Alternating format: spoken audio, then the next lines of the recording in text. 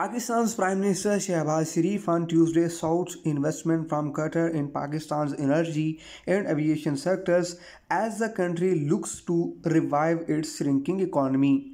According to the Prime Minister's office here in Islamabad, the Premier held a meeting with the Qatar Investment Authority in Doha.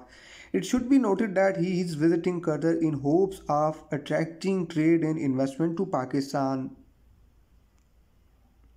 There are vast opportunities for trade and investment in both the countries, he said, identifying agriculture, renewable energy, IT, tourism, and hospitality as some of the potential sectors. He emphasized that renewable energy projects need attention. Prime Minister Shehbaz Sharif Qatar visit precedes an International Monetary Fund (IMF) meeting next week that is expected to approve a $1.2 billion tranche of lending which has been stalled since the beginning of the year.